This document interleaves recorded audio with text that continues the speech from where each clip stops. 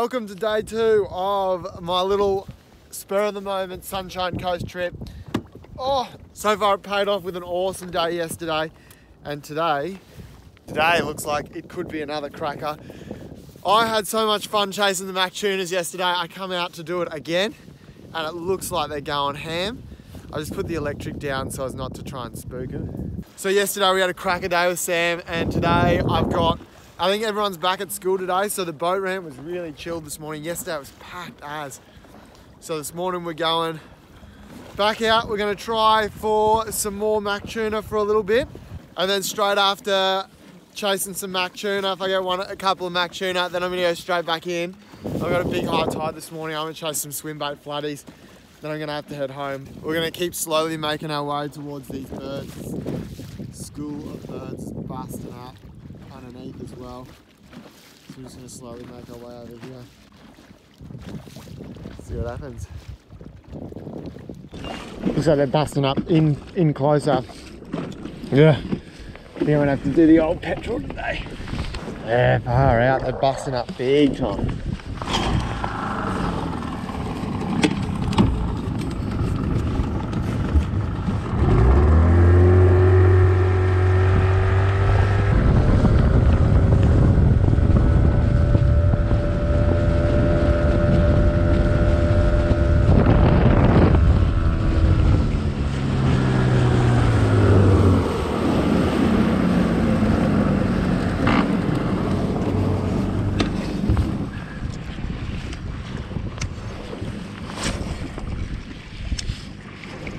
Here we go, come on.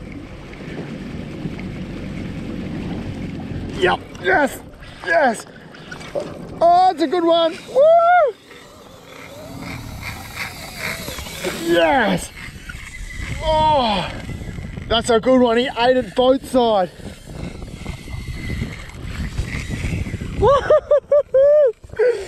Oh, I'm so glad I bought the heavier gear today. Oh man. Oh, he ate that at the boat.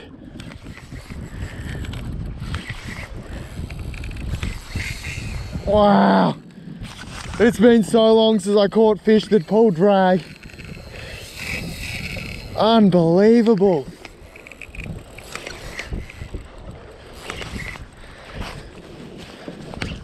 I got right up to the school that time and they didn't shut down. They were still going ham.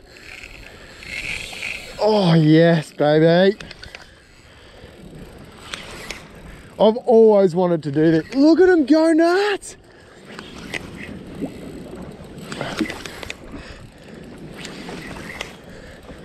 Come on, come on.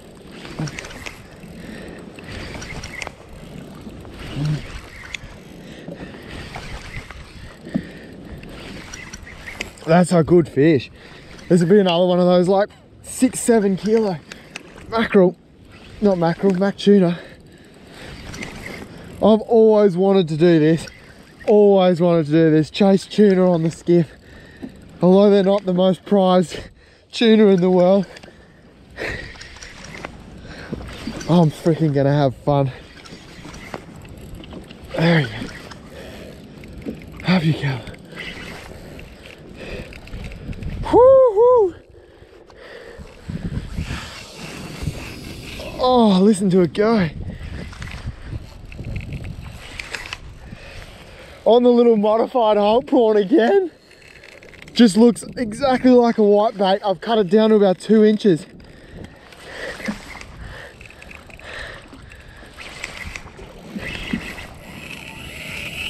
Oh my goodness. Freaking love this.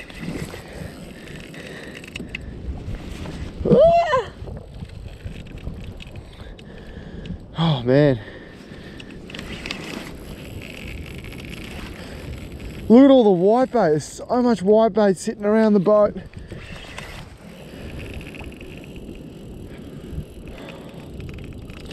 They must just hone in on one freaking... Oh look, there he is below the boat on the down skin.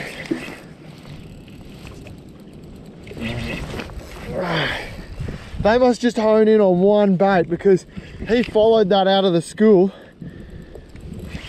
I had one miss at it and then come back and grab it. Oh my goodness. Here he goes, come on. Oh, look at the bait. Here we go. There it is.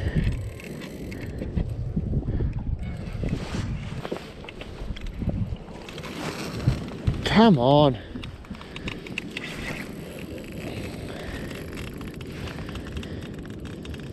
Gee, they love a good fight, don't they? There we go. This is a, what pound rod is it? 6 to 8 kilo. Yesterday we were using 1.5 to 3 kilo rods. There he is.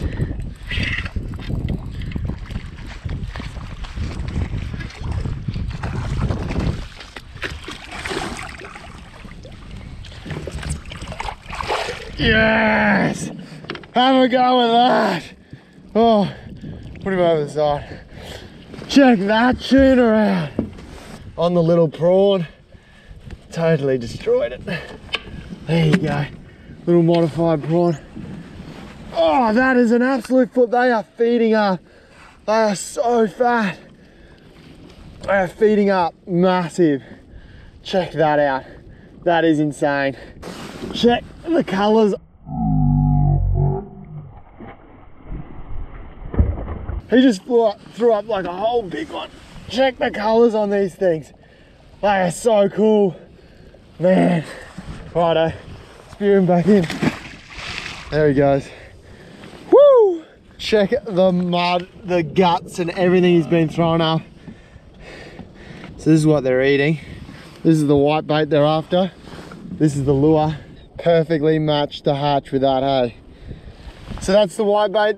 That's the white bait they're after. That's the lure that I've chopped up, and it is pretty much identical. Look at the hook. The hook is totally cooked. It's like bent. That's not good actually. That's the only 1/4 I got left. Oh, that was like a boat. That was a boat side eat. That was insane. Might have to try a little Halco twisty. I don't think they're gonna eat it. That's the last 1/4 ounce jigget I've got, and it's totally cooked. Like I can't even reshape it. Right, I'm gonna try a little 15 gram Halco twisty. I'm not confident in this thing whatsoever. Yesterday we tried probably about 20 different lures, and that little thing was the only one we got a bite on in the afternoon. Might be able to do that with the 3/8 ounce, but that's I don't know if they'll still eat it. It's worth a try though if they don't hit the twisty. There's about 3 different schools busting up. Oh, we'll go to the ones with the birds because they've been going for the last like 15 minutes. Kill switch on, they're still busting up. Let's go try with the twisty. Let's go try.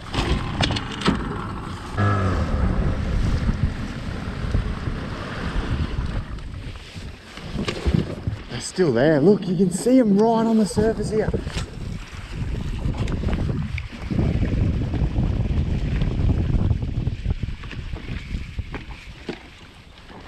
Oh, right to the boat. I think I might go swim bait some flatties. What do you reckon? I got a new swim bait rod that I've been itching to test out, so I think I might go do that. Otherwise I'm just going to be driving around all day chasing these schools that keep shutting down.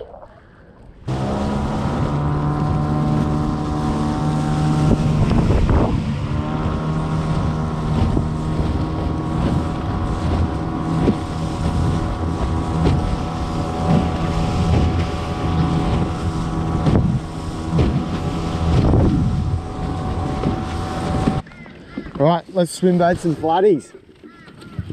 What do we got? Glide baits normally work better. So any sort of glide bait. This Gancraft's always been a good one. Flatties seem to love this. It's crystal clear water, so I might go with it again. Gancraft. It's a 178. It's the start of the run out. So we should be in for a good session if we can find some. This is the first time I've actually explored this area, so I don't know how much to expect. I haven't actually even seen a flathead lie yet. I haven't even gone looking. So if we can get one, it'll be an absolute miracle. It's crystal clear water, but the wind shot is making it really difficult to see. Come on, big girls. Big girls, you are beautiful. You take your skinny girl and multiply by 4, 'cause a whole lot of woman needs a whole lot more. Just really aggressively twitching this and then pausing it. Get them to come and have a look at it. That's what you want. You want to get them to come and have a look. Get yourself to the butterfly lounge, find yourself a big lady. Big boys, come on. With this super clear water, they will come a long way too to have a geese. I've seen them come from like 15, 20 meters away from where the lure is. So you don't really have to get it with the crystal clear high tides. You don't really have to get it in front of their face. You just have to get it so they see it. And so that's why you do those really erratic dances.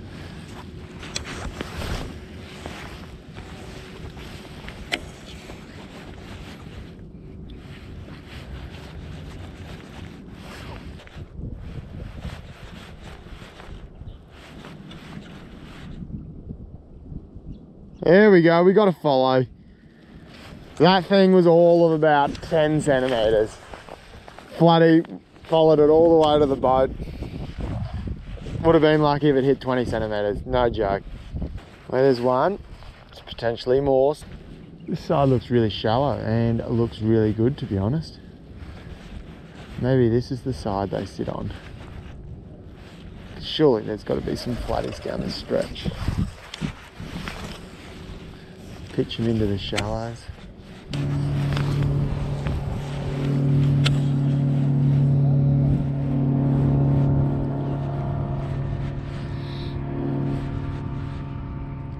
Oh! Big one just come up and had a go at it. Oh, he's coming back for it. Oh, he's gone deep. He's gone deep.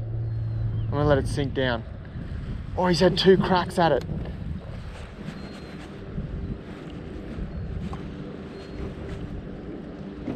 Oh man,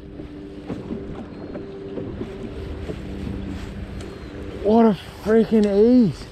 He came up and almost smacked it, and then he took off again, and then he come back and he just and then he almost smacked it again.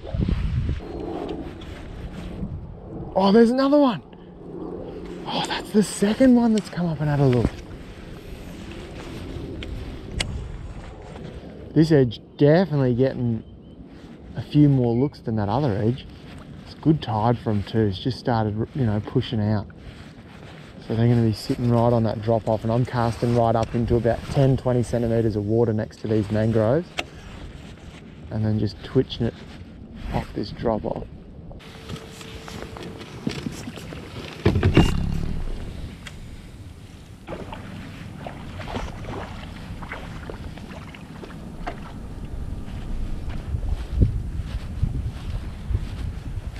Well, I just walked into the bush to relieve myself, and you're not going to believe this, but the tree I chose to relieve myself on has a $50 note underneath it. Ah! How good is that? Literally just walked into the bush to get rid of some of the old bodily fluids, and I looked down and there's literally a $50 note in the mud. Today is a good day. That is crazy. Oh. She's a bit faded, but she's a 50. How is that? Unfreaking believable. How long do you reckon that's been? How long do you reckon that's been floating around? Like, it's meant to be yellow. For all you American viewers, it's meant to be yellow. How good is that? Oh man, I should start relieving myself in the bush more often. $50 to go to the toilet. Can't get any better than that, can ya?